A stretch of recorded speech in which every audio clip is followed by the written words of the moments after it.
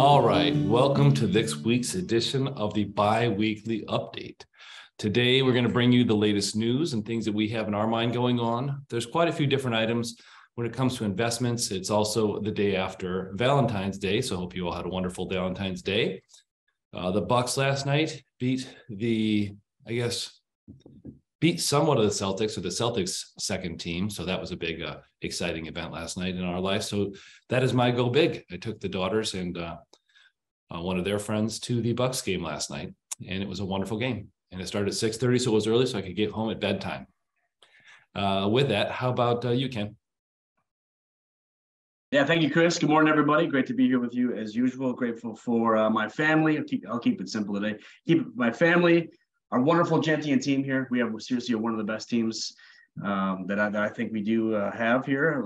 I care for all of you guys, and also our great and generous clients that we do have. We truly have really nice people as clients, and I'm just grateful for all that. I'm grateful for them. So outstanding. Thank you very much, Ken. I echo that. How about Michael? Thanks, Chris. I'll keep it complicated.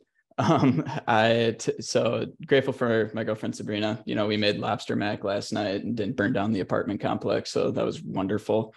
And then I just got to give a shout out to Ryan and Julie and everybody back in the office who, they're covering for me a little bit right now. I'm doing some studying. I have a test coming up because I'm a glutton for punishment, and another licensing exam. So we're going to keep it rolling. But thanks, guys, for covering me. I really appreciate it. Absolutely. Well, thank you, Michael. How about Ryan? How about yourself? Thanks, Chris. Actually, I want to express a little gratitude for our newest team member, Michael II. We're still trying to figure out how we're going to differentiate between Mike and Michael, but I appreciate Michael very much right now because he's bringing some really good questions, and it helps us refocus on why it is we do what we do and how we do what we do. So just good reminders of everything that we're doing for you guys. Thank you very much, Ryan. I guess I should also bring that up as well. So Michael joins us from, and I'm going to keep it ambiguous because we're going to have two Michaels. So you'll figure out how to call them. We may go by last name, we may go by first name, we may go by nickname. But Michael comes to us with about 5 years of experience from Charles Schwab. Wonderful new team member. He was introduced to us by Zach. You'll see more of him, but I do want to announce that he's here. It's great to have him as normal. We're getting him up to speed on who we are and how we operate, but he's got a wonderful mindset, wonderful background. And I think you'll all enjoy seeing him as a new member of the team as well coming up in the future weeks as we add a segment for him, which is Mike 2's Minute. So I'm going to have to secede a little time. I'm just messing with you a little bit. But anyway, we want to welcome him to the team as well. So starting today, there's quite a few different topics we could talk about. We could talk about the recovery of January, kind of the doldrums of February, which is not a whole lot of upside, if you will, but not a whole lot of downside either. There's some surprising earnings. Inflation has subsided in some areas, but it's also been pretty high. If you ever try to take a flight, I think you'll notice it as well. My wife's been on the internet trying to find things for this 4-day President's Day weekend or for spring break. And she's appalled by the fact that we're approaching 4 figures for airfares because flights are full and normal flights are costing about 25% more just on a regular basis. So airlines should most likely be profitable, is my guess, on a present basis. We'll find that out when they report earnings as it's coming up, though, as well. So as a surprise inflation number yesterday, I think, was interesting. Also, the 500,000 people that applied for, I think it was 500,000 new job openings, if you will, about a week and a half ago, was quite a surprise. So we've got a lot of interesting economic data here that's saying the economy is fairly strong. Yesterday or 2 days ago, people were a little bit skittish about the short term. Again, short term is interesting, but long term, it indicates a long-term strong economy, which is what we'd like to see. You're also, I think, some notes today about China opening. So there's a lot of interesting things going on, if you will, with the markets and economy. Again, a lot of these are the short-term items and the short-term data. What we really are looking for is a longer-term trend, which is that things typically revert to a mean if they're well under. And maybe my topic today should be mean reversion. Mean reversion is essentially something where if historically something has a trend line that's say 7% and it's been at -1 or 1 for 5 or 6 or 7 years, typically that will revert to the mean. Mean reversion is when things get too low, they go back to normal. The same thing with mean reversion, though, if things are too high. Let's say the speculation on cryptocurrency, the speculation on small companies and their growth is going to be incredible in the future. Oh, but not yet. So if they get to be 20 times their normal growth, however, they're normally trading at 7 times, they'll also revert to the mean. So one thing a lot of our managers will use is mean reversion in what they do. So we don't do market timing. We will see massive misplacements from time to time, and our rebalancing takes care of those mean reversion as well. So a couple of things with that rebalancing: when things are low, it automatically buys more shares at a lower price when we rebalance. Second thing is when things are high, it sells shares of what did really well. So it's a forced sell high, buy low discipline. Sometimes it's nice to go back to the basics and talk about those. So I just wanted to bring up one topic called mean reversion today and how our portfolio typically tends to work with those. So in character, I normally will jump into a dad joke here or there. I wanted to jump into one today because I got this wonderful 365-day calendar from Lisa of dad jokes. So last year, I got a book from Zach, which you heard some wonderful ones from here. This is February 10th. I say, I accidentally swallowed some food coloring.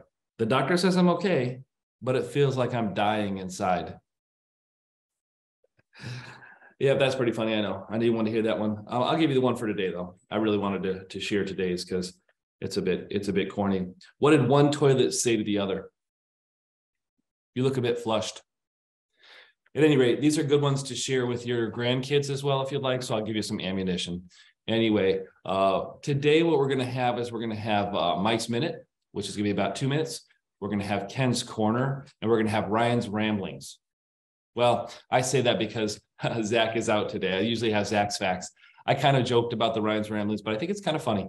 So maybe we'll call it Ryan's Musings. Your thought process sounds much better, Ryan. Anyway, let's start with Mike's Minute if we can. What's going on, Mike?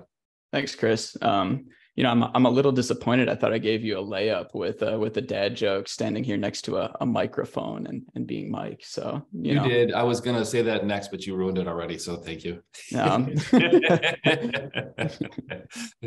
Par for the course, but or that is Mike 2. It's Mike 1 and Mike 2. They didn't really know. They haven't seen Mike. This is the new team member. Here it is right here. But anyways, thanks, Chris. So yeah, no, you hit the nail right on the head, kind of talking about rebalancing and where things go and the long-term approach and the viewpoint to the market. But we do like to talk about kind of where things are outperforming today in comparison to where they were yesteryear. So interestingly enough, to start this year, growth has continued to outperform and beat value. And specifically, large cap growth has been the best performer year to date, which is very interesting because within those specific equity sectors, large cap growth was actually the worst performer last year. So it just goes to show when you have the opportunity to sell something that's doing well, large cap value last year, buy something that's doing low, you don't know where that turnaround could be. And granted, this is, like I said, a long-term approach to everything. So we want to keep that in mind as we go forward. But it is fun to see some of these things come to fruition as we talk about them. That being said, the markets year to date, S&P 500 is up about 7%. NASDAQ Composite, those tech stocks, another one that was beaten down last year, up to 13.67% year to date. Russell 2000, those are going to be those small cap stocks, 9.33%. So, and then the discrepancy between growth and value between large cap growth and large cap value, large cap growth is actually up 11% year to date, large cap value 4.31. So you can see a little bit of outperformance there. When we take a look at the international markets, developed international up about 8% year to date, and emerging markets just behind that, just over 6%. So it's been a good start to the year. The market's trying to figure this out, price things in as it does. What we're hearing from some of our mutual fund partners and those who we've had conversations with, and I was fortunate to actually speak with 5 of them alone last Friday, 2 more earlier this week, on top of everything else we've got going on. But there's actually a case for growth to continue this outperformance, which is interesting. Typically in times of high inflation, growth companies have a hard time because they are reinvesting back in themselves. And sometimes it's difficult for them to be able to find funding at a low price when rates are up.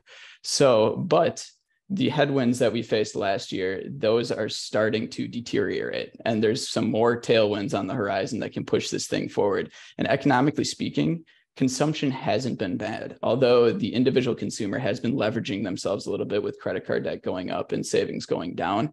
They're still spending and still giving opportunity for these companies to be able to push their products and continue to grow going forward. The other argument is that innovation doesn't care about inflation. Everybody's going to continue to innovate. And a lot of times in times like this, they're looking for a solution. And how do you find a solution? You innovate, you create, you build on what existed. We just talked about chat GPT. There's innovation that just came out in a period that is looking like there's a potential recession on the horizon. Now, are we going to have one? We don't know, but just things to continue to consider. My final point I wanted to make is just kind of where these sectors are in inflation.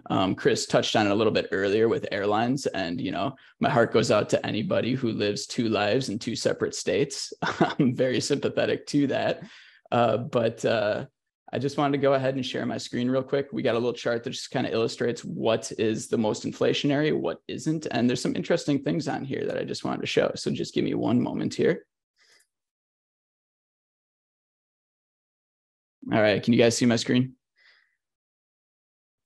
Excellent, excellent. So this came out from Yahoo Finance. This kind of breaks down the inflation structures and where things are. As you can see, airfare is by far and away the highest inflationary driver over the last 12 months, being up 25.6% in comparison to what you could get an airline ticket 12 months ago. Lots of different reasons for this, people being comfortable going out, different things like that. Rent, other things, food at home, pets and pets products, household energy costs. These are really pushing things forward. Now, when we come down here, one that I thought was extremely interesting, college tuition. College tuition has been historically had put a lot of inflationary pressure on this. And, historically, it could be anywhere from 6 to 8% per year. We all have seen college costs go up. It's actually holding pretty steady at 2.3 year over year. So just some different things to think about, showing that new vehicle prices are at 5.8%. That was significantly more 12 months ago when you looked at the 12 months prior to that. And the most interesting, I would think, used car vehicles down 11.6%. So just a couple of things to think about. It's always changing. It just is how the world is going to continue to turn with discretionary spending and how people are going to put their money to work. So, all right. Thank you, Chris. Thank you, Mike. I appreciate that as well. And Mike. So I want to talk to both of you in the picture. So a couple of things that, as Michael mentioned, it's very interesting to look at the small cap, the large growth as well for the month of January. What I like to say oftentimes is you have to be careful about being out of the market and trying to time it, because January was a great year. So you start to look at those in perspective, and it's interesting. You don't know what month that's going to be, how strong that will be. Will it run through the next month? Nobody knows those items. But a couple other items too is that I think retail sales were a surprise, up 3% last month. That was a huge surprise just announced today as well. So there's a lot of data and things that we see that just confirm, or maybe they deny some of the different facts people are talking about, recession and others. So it seems like consumers, although everybody's talking about the recession word and has been for about 13 months, they're not acting that way. So very interesting to see. I just wanted to point that out. Thank you very much, Mike. With that, why don't I head over to Ryan's section? I'm not going to name the last portion. I was going to call it ramblings, but I'm going to call it Ryan's section for now. Ryan, what do we need to know? That's perfect. I like ramblings, and in that spirit, I have a couple different things coming from different sides that I'd talk about. Perfect. Interesting webinars that I've been on recently, learning a little bit about government pension offset. So really just looking at how that's calculated and who it might affect. If you have a government pension, you or your spouse, something that you could ask about. It does affect a very small percentage of people, even of those people who have government pensions. So not likely that it's going to cause any great changes for you, but something worth asking about if it is a part of your scenario. Another thing, sort of again, random with the ramblings, I joined a new gym this month and they gave me a book to read that's called Average Sucks. So interesting title to really grab your attention, but it is found a really cool message in that it's not about comparing your average or your normal to other people, but rather about improving your own average, your own set point, and how really we are the only ones holding ourselves back from improving on that set point. So a very interesting point, and I thought it was a really cool thing to be, you know, my first day at a new gym, and they had a cool gift like that for me to really work on self-improvement in and out of the gym while I was starting up there.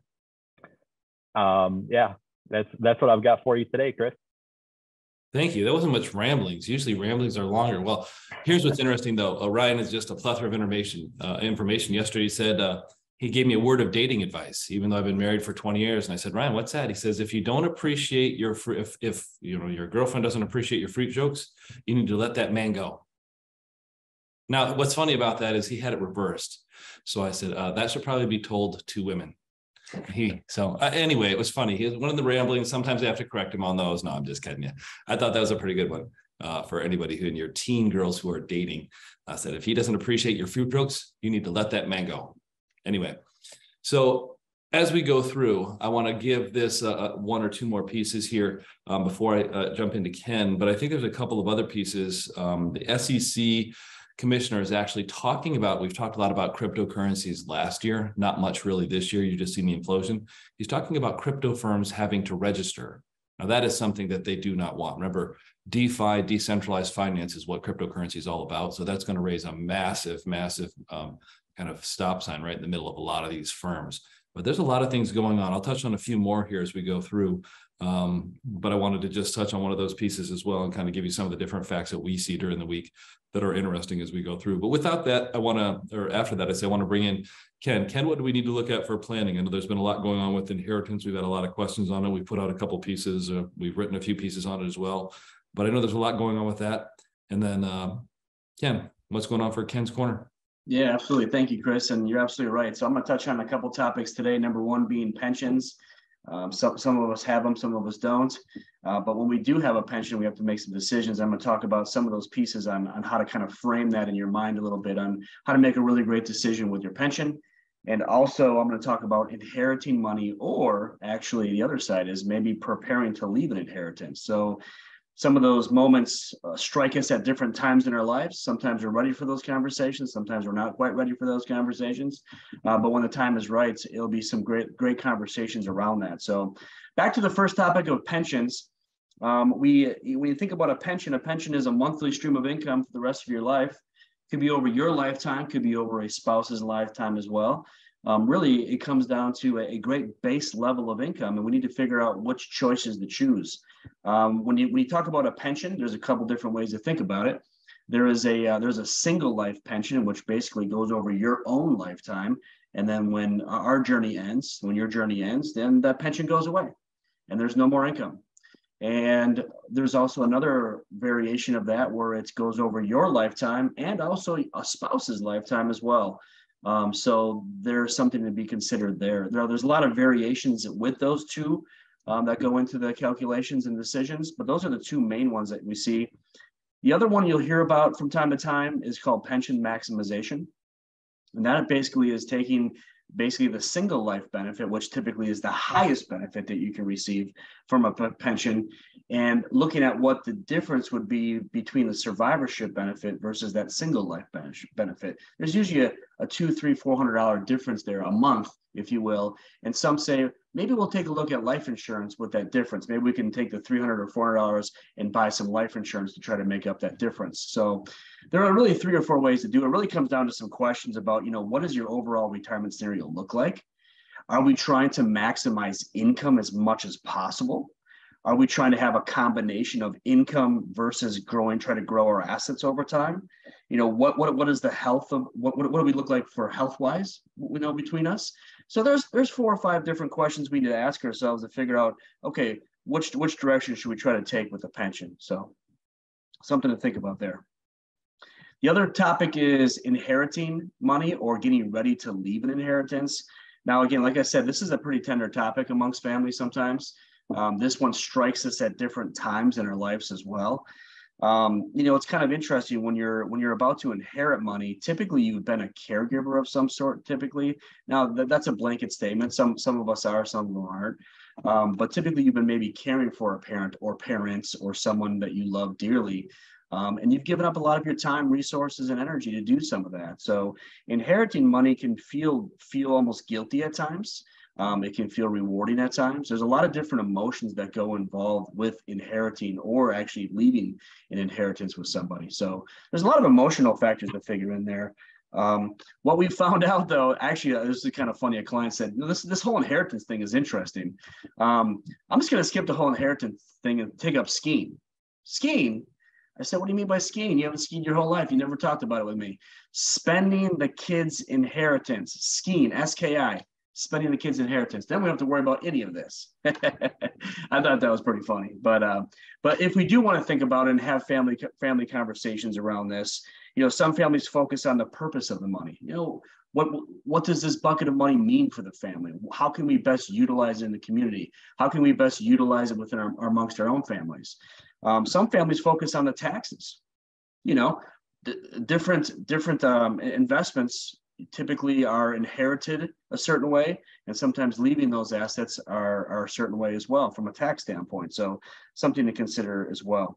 We've seen families come closer together with an inheritance. We've seen families completely ripped apart with an inheritance. And, our whole point here is this, maybe if we can have some conversations around a family meeting, if you will, a family that prays together, stays together. You've heard that before. Maybe a family that plans together, stays together as well. And so, what would it mean if we had family conversations about this? Would it change our outcome? Would it change the direction of what we're trying to accomplish? Would it take the unknown out of everything? Now, these conversations come at different times of your life, of course. And some families have them, some families don't, and that's okay. But just having those conversations, thinking about that in your mind, if you will, from a tax standpoint, from a legal standpoint, all this stuff, attorneys, we can help you out with all this stuff and how it works out, the details of it. But I think if we focus on the bigger picture of it all, I think that's a great place to start, and then we can fill in the details as we go. So with that being said, Chris, I'll hand it back to you. Thank you, Ken. Ken, we got a great client who just had a wonderful picture of a mandarin duck, which is rare to be here. Is that right? That is right. Yeah. One of our great clients, great photographer. Yeah. It really travels around southeastern Wisconsin to try to find some of these amazing pictures, and saw a mandarin duck. I think it was the South Shore Yacht Club that I think it's been spotted.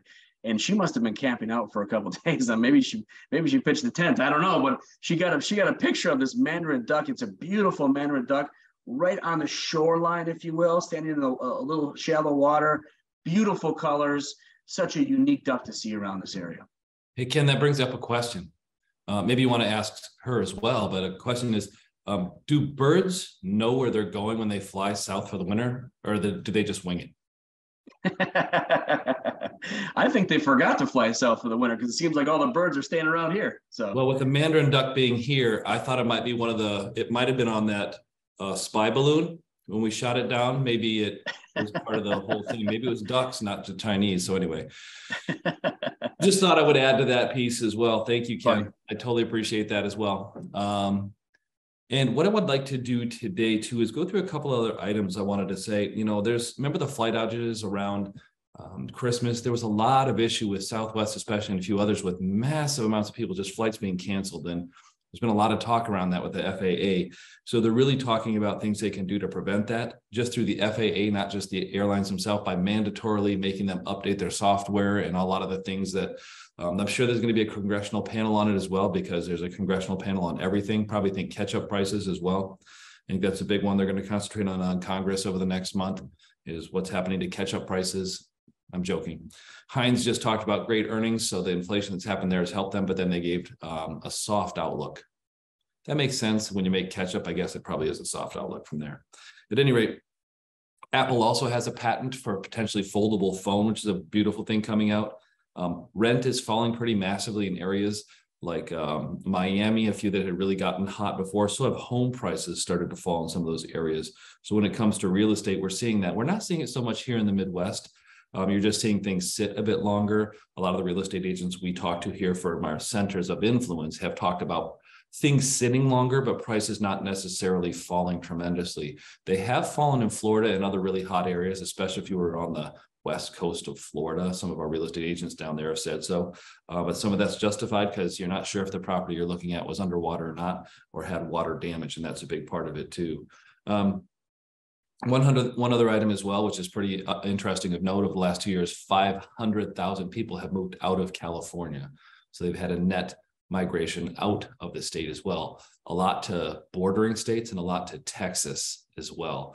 Also to Florida. Florida's become a haven for the rich. I read an article yesterday that showed that the ultra wealthy are just deciding to move to Florida for the weather. That's kind of a trend that's been happening for quite a while as well. So one thing that goes along with Ken's discussion as well, as he was talking about inheritance, is one of the things that we say, it's called a term you'll want to hear. It's family wealth distribution planning. Now, the question is, what is it? So family wealth distribution planning, we're going to coin it. We're going to trademark it so nobody can use it in the business. I'm kidding. But family wealth distribution is, especially when it comes to planning, you might have assets, you might have different members of your family have different income levels. So family wealth distribution planning is about how to pass money to the next generation. Is it best for me to pay the taxes before my kids or whoever I'm going to give it to them receive it? Is it best to give my IRA to the kids, or is it best to give IRAs to charity? Maybe I should pay the capital gains tax because I'm in the 15% or the 12% bracket, or better yet, I'm in the 0% bracket, and my kid who's a physician is doing way better than anyone else. Maybe they should not get my IRA. There's a whole lot of ramifications about this. And in some cases, there can be significant savings in tax. Not that you are going to avoid tax, or let's call it a tax evasion, because that's 5 years in the Graybar Hotel. We're talking about tax avoidance, minimizing the tax that you pay. So with family wealth distribution planning, it's something we've been doing a lot lately, of the discussions, of laying the foundations for it. But it takes some your input for us to understand who, where, why, and what's your intention. Not just you receiving it, but we've also done it upstream. So not just you giving it, but also receiving it from parents. A lot of parents are getting to be ages now where we've been to several funerals. That's actually where Zach is today. He's at the funeral of one of our great clients' father, he was helping with. So interesting to see that. We're seeing this more and more, even about you receiving money, old annuities, old items that somebody had, farms. How do I inherit these farms? So what happens to step up in basis? What are the heirs? There's a lot of family wealth distribution planning that goes along with what Ken said. So that's a big portion we did want to discuss today. It's something you'll want to address, at least have in your mind. Okay, so as we go through, that's a big one as well. So thanks for bringing that up, Ken. What do we need to pay attention to as far as the happenings here? I'm not going to skip it this time, but I would like to say, what do we need to pay attention to happening here at Gentian? And I'm back, Chris. I know you are, Ryan. Yep. I see you right there in the middle of the screen.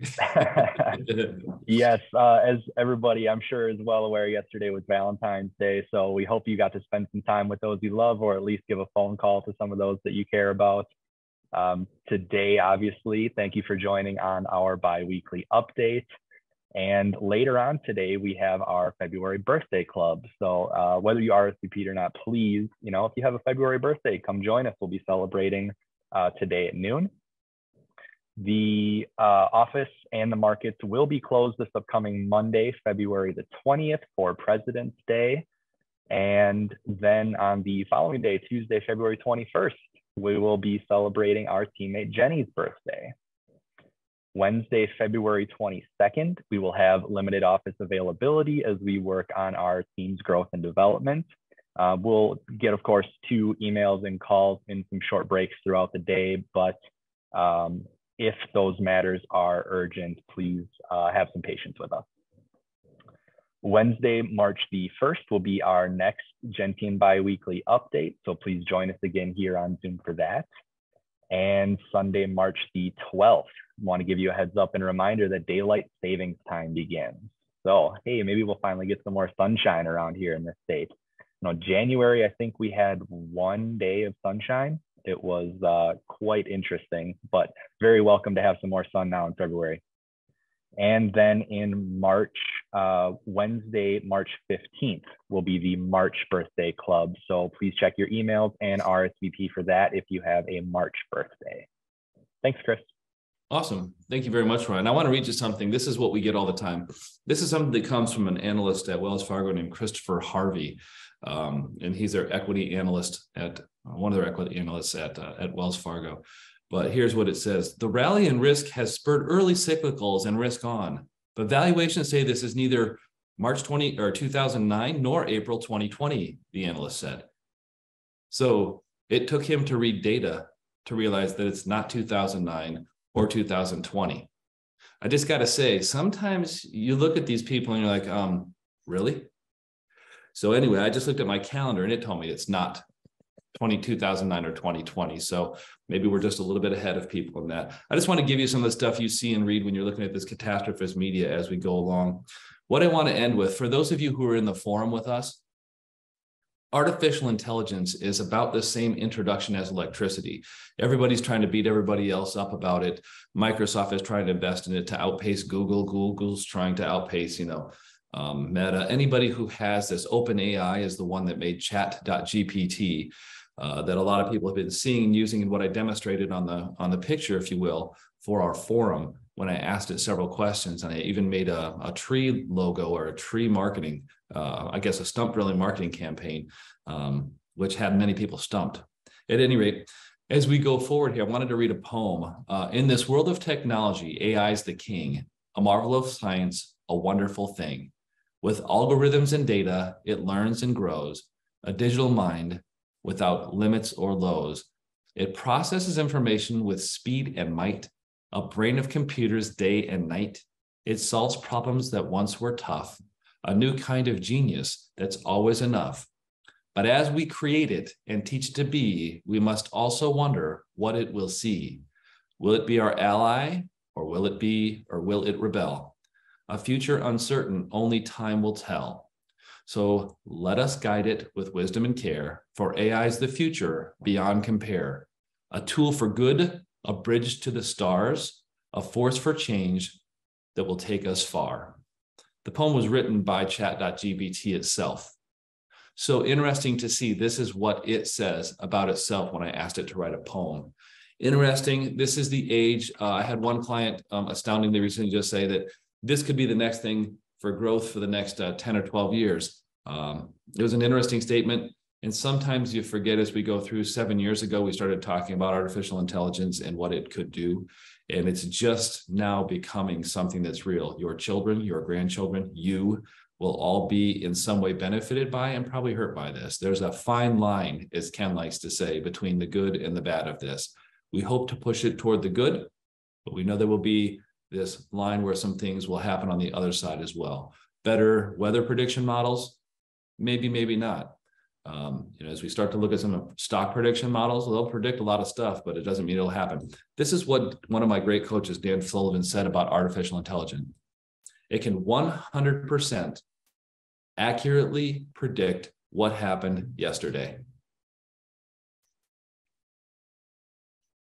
Think about that. Yeah, it's a little head scratcher, right? It only takes the data of the past, can't predict the future.